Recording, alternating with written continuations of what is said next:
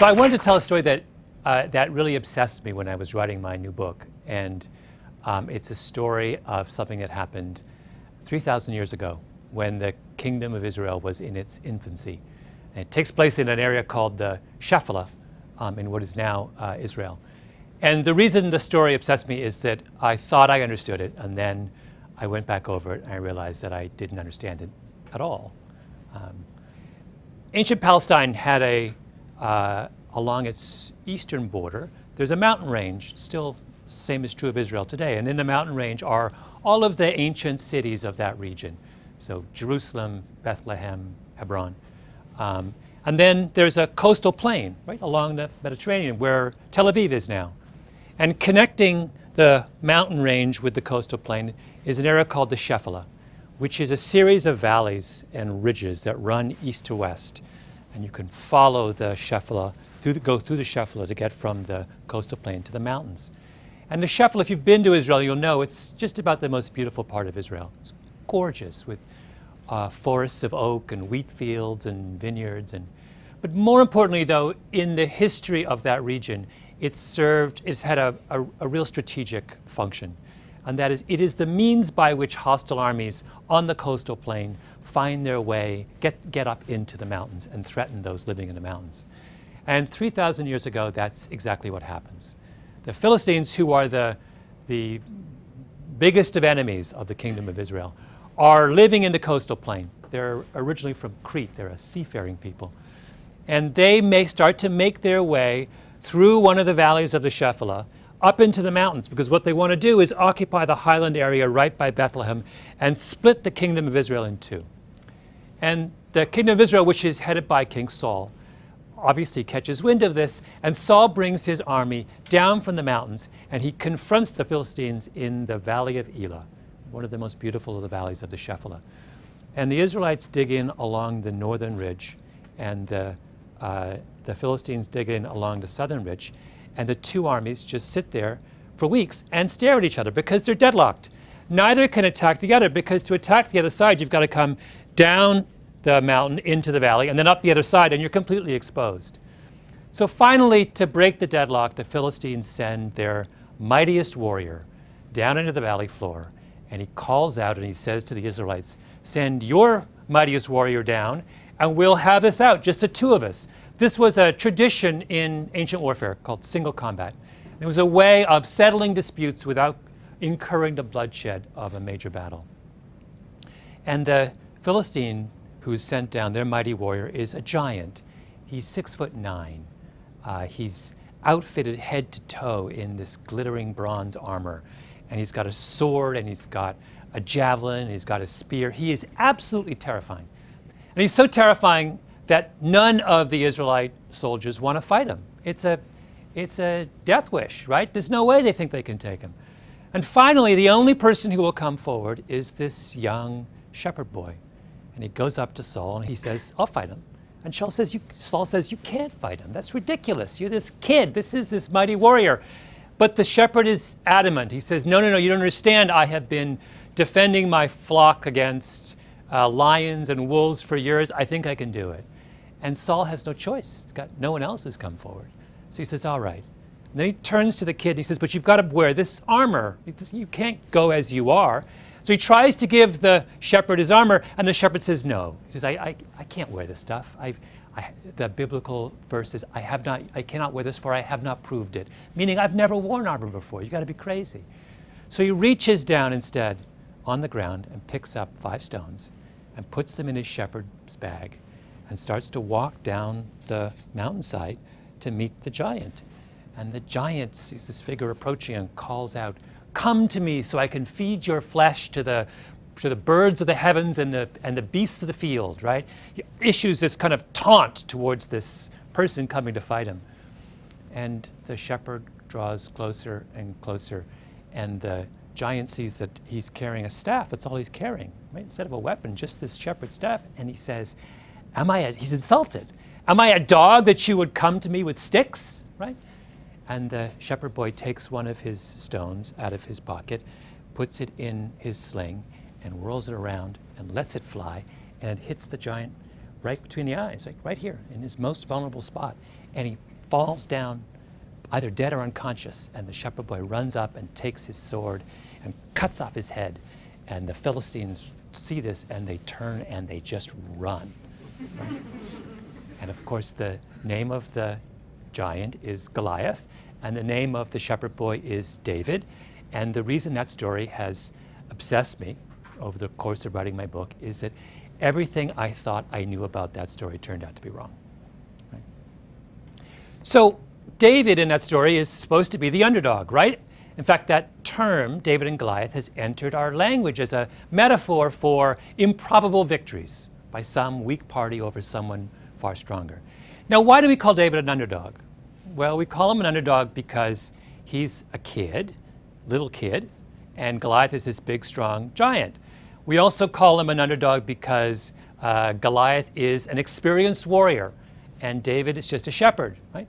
But most importantly, we call him an underdog because all he has is that Goliath is outfitted with all of this modern weaponry, right? This glittering coat of armor and a sword and a javelin and a spear, and all David has is this sling.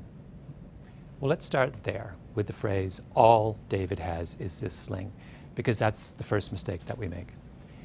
In ancient warfare, there are three kinds of warriors. There's cavalry, men on horseback and with chariots. There is heavy infantry, which are foot soldiers, armed foot soldiers with swords and shields and some kind of armor.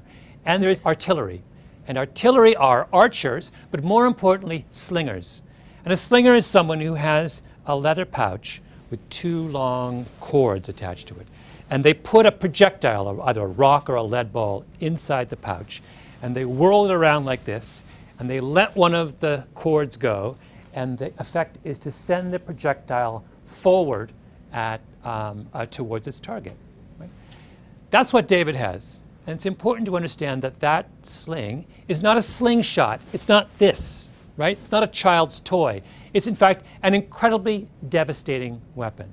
When David whirls it around like this, he's turning the sling around probably at 6 or 7 revolutions per second. And that means that when the rock is released, it's going forward really fast, probably 35 meters per second. That's substantially faster than baseball thrown by even the finest of baseball pitchers. More than that, the stones in the Valley of Elah were not normal rocks. They were barium sulfate, which are rocks twice the density of normal stones. If you do the calculations on the stopping power of the rock fired from David's sling, it's roughly equal to the stopping power of a 45 millimeter handgun, right? This is an incredibly devastating weapon. Accuracy, we know from historical records that slingers experienced slingers could hit and maim or even kill a target at distances of up to 200 yards. From medieval tapestries, we know that slingers were capable of hitting birds in flight. They're incredibly accurate, right? When David lines up, and he's not 200 yards away from Goliath, he's quite close to Goliath. When he lines up and fires that thing at Goliath, he has every intention and every expectation of being able to hit Goliath at his most vulnerable spot between his eyes. If you go back over the history of ancient warfare, you will find time and time again that slingers were the decisive factor against infantry in one kind of battle, against heavy infantry in one kind of battle or another. So what's Goliath? He's heavy infantry. And his expectation when he challenges the Israelites to a duel is that he's going to be fighting another heavy infantryman, right? When he says, "Come to me that I might feed your flesh to the birds of the heavens and the beasts of the field," the key phrase is "come to me." Come up to me, because we're going to fight hand to hand like this. Saul has the same expectation. David says, "I want to fight Goliath," and Saul tries to give him his armor because Saul is thinking, oh, when you say fight Goliath, you mean fight him in hand-to-hand combat, infantry on infantry. But David has absolutely no expectation. No, he's not going to fight him that way. Why would he? He's a shepherd. He's spent his entire career using a sling to defend his flock against lions and wolves. That's where his strength lies. So here he is, this shepherd, experienced in the use of a devastating weapon, up against this lumbering giant weighed down by 100 pounds of armor and these incredibly heavy weapons that are useful only in short-range combat. Goliath is a sitting duck. He doesn't have a chance, right? So why do we keep calling David an underdog, and why do we keep referring to his victory as improbable? It's a second piece of this that's important. It's not just that we misunderstand David and his choice of weaponry. It's also that we profoundly misunderstand Goliath. Goliath is not what he seems to be. There's all kinds of hints of this in the biblical text. Things that are, in retrospect, are quite puzzling and don't square with his image as this mighty warrior.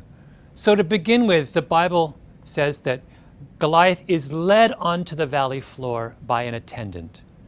Now that is weird, right? Here is this mighty warrior challenging the Israelites to one-on-one combat. Why is he being led by the hand by some, young boy, presumably, to the point of combat?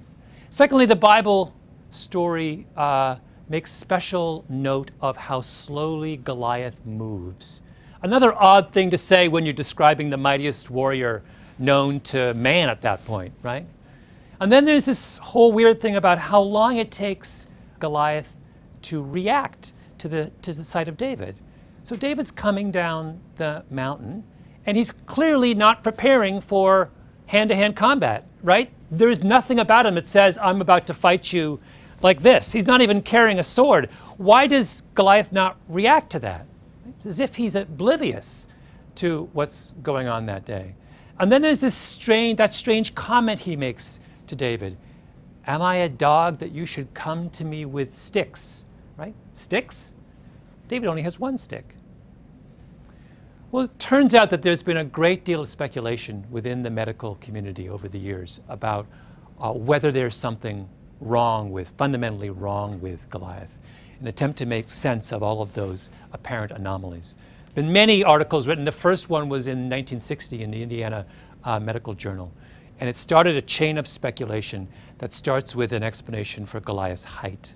So Goliath is head and shoulders above all of his peers in that era. And usually when someone is that far out of the norm, there's an explanation for it. So the most common form of giantism is a condition called acromegaly. And acromegaly is caused by a benign tumor on your pituitary gland that causes an overproduction of human growth hormone.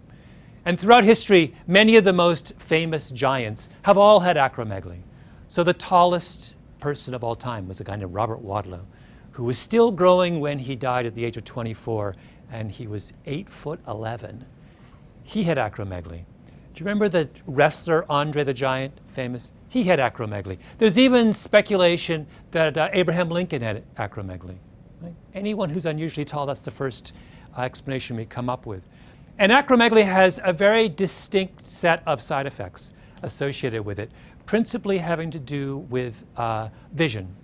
The pituitary tumor, as it grows, often starts to compress the visual nerves in your brain, with the result that people with acromegaly have either double vision or they are profoundly nearsighted. Right? So when people have started to speculate about what might have been wrong with Goliath, they've said, wait a minute, he looks and sounds an awful lot like someone who has acromegaly. And that would also explain so much of what was strange about his behavior that day. Right? Why does he move so slowly and have to be escorted down into the valley floor by an attendant? Because he can't make his way on his own. Right? Why is he so strangely oblivious to David that he doesn't understand that David's not going to fight him until the very last moment? Because he can't see him. Right? When he says, come to me that I might feed your flesh to the birds of the heavens and the beasts of the field, the phrase come to me is a hint also of his vulnerability. Come to me because I can't see you, right? And then there's, am I a dog that you should come to me with sticks? He sees 2 sticks when David has only 1. So the Israelites up on the mountain ridge looking down on him thought he was this extraordinarily powerful foe.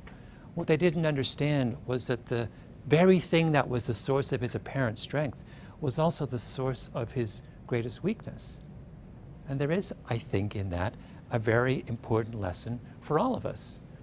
Giants are not as strong and powerful as they seem. And sometimes the shepherd boy has a sling in his pocket. Thank you.